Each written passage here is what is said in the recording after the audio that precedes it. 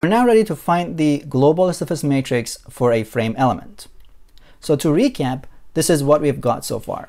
We have found the local stiffness matrix for a frame element.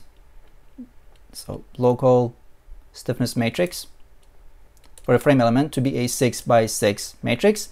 And we found a 6 by 6 transformation matrix for a typical frame element that would convert from local to global coordinate system. These are the equations that we have. The relationship between forces and displacements are given by a stiffness matrix. Then we can convert from local to global stiffness matrix or coordinate system using the transformation matrix that we found before.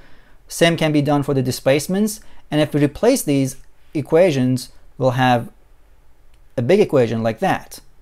And this portion would be the global stiffness matrix for a frame element.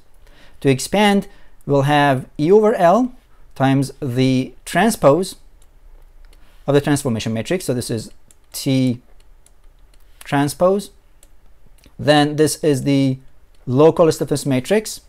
And this is the transformation matrix as is. And if we multiply this 6 by 6 to this 6 by 6 to this 6 by 6 matrix, we'll have a 6 by 6 global stiffness matrix. Having a knowledge of computer programming is very helpful to find this equation or this matrix, because it could get very cumbersome. And with a little matrix algebra, we can find that matrix to be a big matrix like this.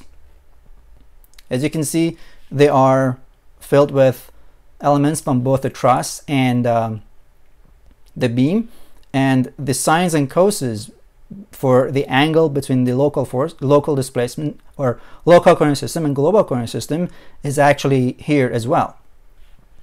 One thing to notice is that the stiffness matrix, as we expect, is symmetric.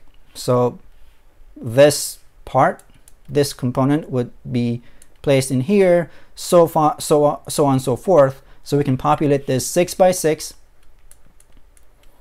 big stiffness matrix for a frame element.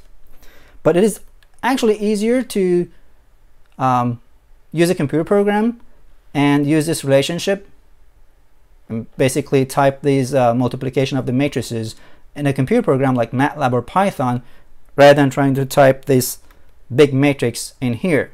And that's what I would prefer to do, by running a program to find that matrix for me.